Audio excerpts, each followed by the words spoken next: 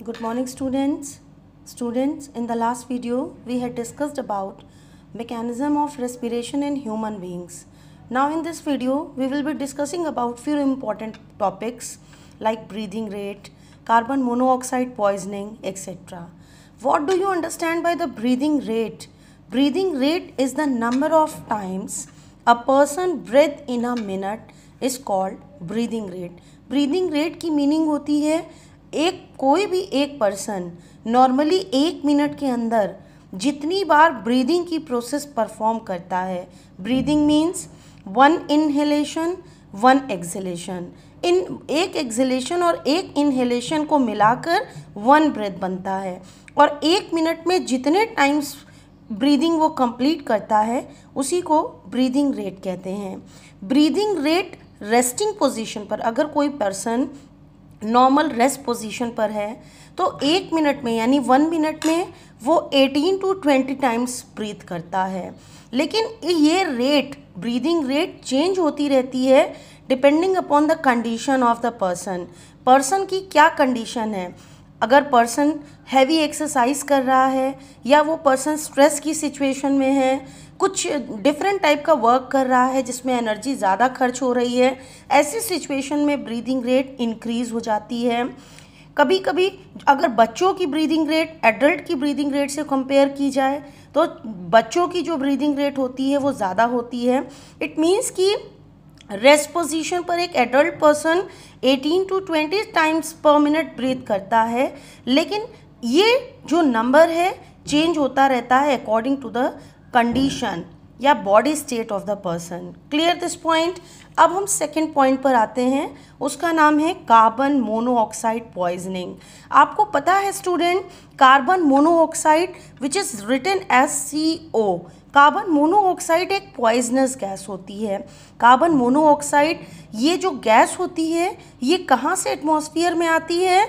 जो व्हीकल्स जितने भी ऑटोमोबाइल्स होते हैं इनमें जो फ्यूल होती है उस फ्यूल का अगर इनकम्प्लीट कंबशन होता है, इनकम्प्लीटली वो फ्यूल अगर ब्रेक डाउन होती है तो वो कार्बन मोनोऑक्साइड का फॉर्मेशन करती है. और कार्बन मोनोऑक्साइड ह्यूमन बीइंग्स के लिए बहुत ही डेंजरस और पॉइजनस गैस होती है.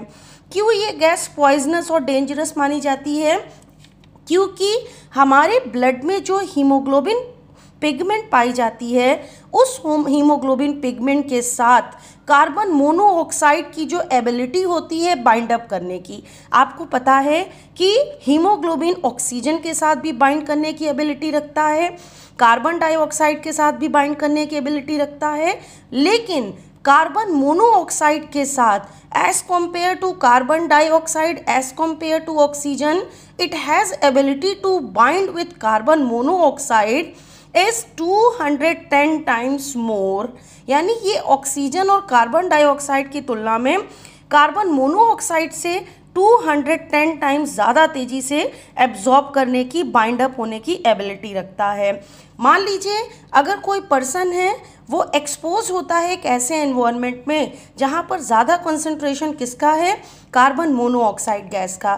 Then what happens? उस सिचुएशन में उसकी बॉडी उसके रेस्पिरेटरी सिस्टम से वो कार्बन मोनोऑक्साइड को इनहेल करता है और जब कार्बन मोनोऑक्साइड एयर से उसके रेस्पिरेटरी ट्रैक्ट में जाती है तो वो आसानी से हीमोग्लोबिन के साथ कंबाइन कर जाती है. जब कार्बन मोनोऑक्साइड हीमोग्लोबिन के साथ कंबाइन करती है तो वो एक स्टेबल कंपाउंड का फॉर्मेशन करती है. आपको पता है अगर हीमोग्लोबिन ऑक्सीजन के साथ कंबाइन करे तो ऑक्सी हीमोग्लोबिन का फॉर्मेशन करती है. हीमोग्लोबिन अगर कार्बन डाइऑक्साइड के साथ कंबाइन करती है तो कार्ब एबिनो हीमोग्लोबिन का फॉर्मेशन करती है. लेकिन अगर हीमोग्लोबिन कार्बन मोनोऑक्साइड के कांटेक्ट में आती है तो वो उसके साथ कंबाइन करके एक स्टेबल कंपाउंड बनाती है जिसका नाम है कार्बोक्सी हीमोग्लोबिन.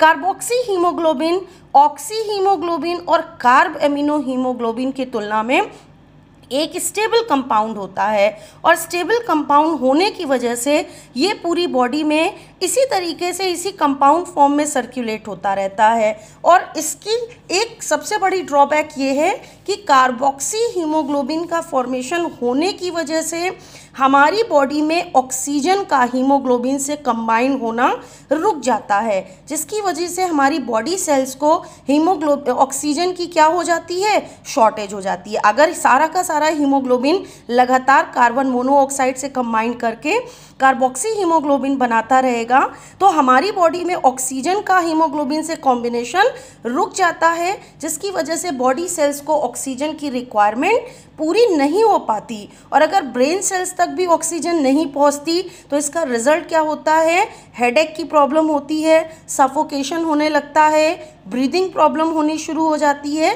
सारी प्रॉब्लम शुरू हो जाती है, क्योंकि हमारी पूरी बॉडी सेल्स को ऑक्सीजन की ज़रूरत होती है एनर्जी रिलीज़ करने के लिए।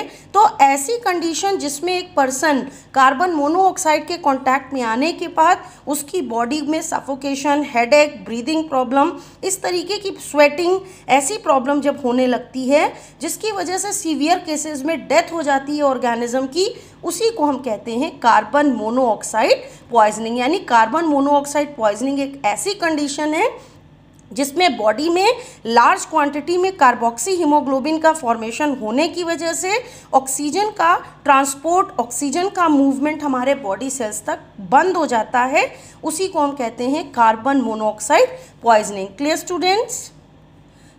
अब आपके एग्जामिनेशन पॉइंट ऑफ व्यू से कुछ डिफरेंसेस बहुत इंपॉर्टेंट है, इन्हें आप अपनी कॉपी में नोट डाउन कर लीजिएगा। Differentiate between photosynthesis and respiration. अगर इनके डिफरेंसेस की बात करें तो फोटोसिंथेसिस एक एनाबॉलिक प्रोसेस है। एनाबॉलिक प्रोसेस की मीनिंग होती है एक ऐसी प्रोसेस जिसमें किसी पर्टिकुलर चीज़ का फॉर्मेशन हो रहा हो।